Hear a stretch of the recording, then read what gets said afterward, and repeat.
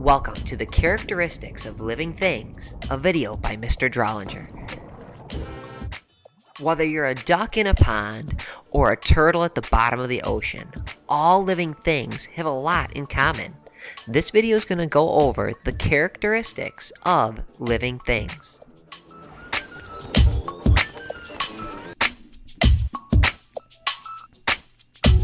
All organisms are made of small building blocks called cells.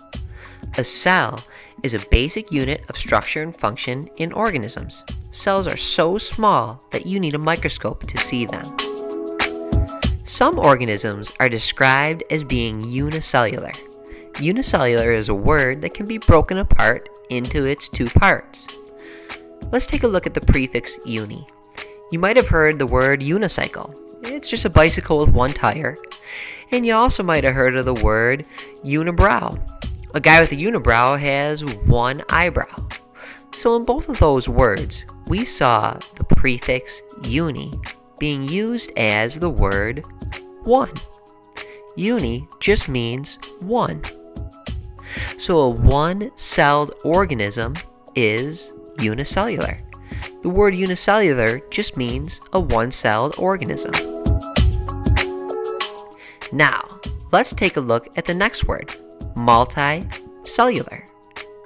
This word can be broken apart into its parts just like unicellular. The first part of the word is multi. A word you might have heard before is multimillionaire. It's a guy with many millions of dollars. Another word you might have heard before is multicolored. This girl has multicolored hair, or hair with a lot of different colors. So in both of these examples, the word multi meant many. The same thing holds true for the word multicellular. Multicellular means many cells. The next characteristic of all living things is that they contain similar chemicals. Water is the most abundant chemical in all of living things. Humans contain water, plants contain water, so do bacteria and fungi. Water is necessary for life.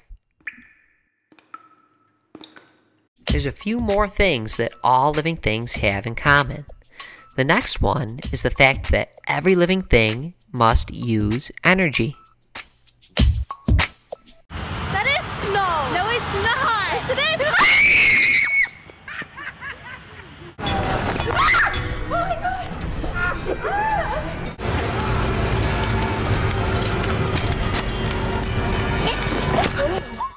What you just saw were examples of our next characteristic of organisms. What you were seeing was an example of something called stimulus and response.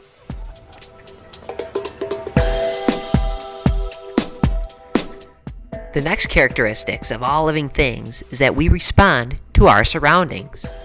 Let's think about this together. On a hot day like we had this summer, the first thing your body does is sweat, like this guy. So, the temperature caused our body to sweat. So in this example, the temperature is known as the stimulus, and what our body does is known as the response. A stimulus is just a change in our surroundings, and our response is a change in our behavior. So in our example, the temperature was the stimulus, or simply a change in our surroundings. And this sweaty guy was his response, or his change in behavior. Another example is when an eyeball is stimulated by light. People shiver when they get cold. But probably the coolest example of stimulus and response happens in plants. What you're seeing here is the plants are actually responding to the sun's light. Plants bend so they can absorb the sun's rays. Their stimulus is the sun, and their response is how they bend towards the light.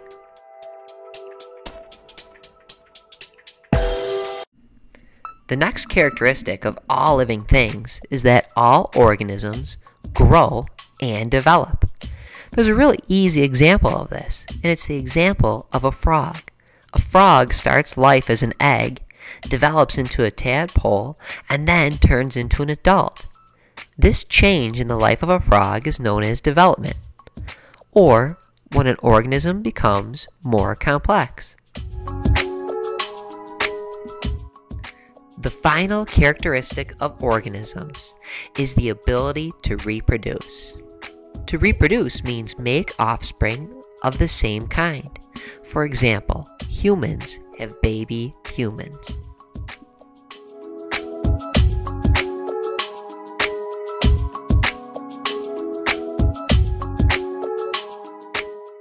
I hope you enjoyed the video about the characteristics of all living things. Remember, all living things are made of cells, contain similar chemicals, use energy, respond to their surroundings, grow and develop, and lastly, reproduce. Thanks for watching.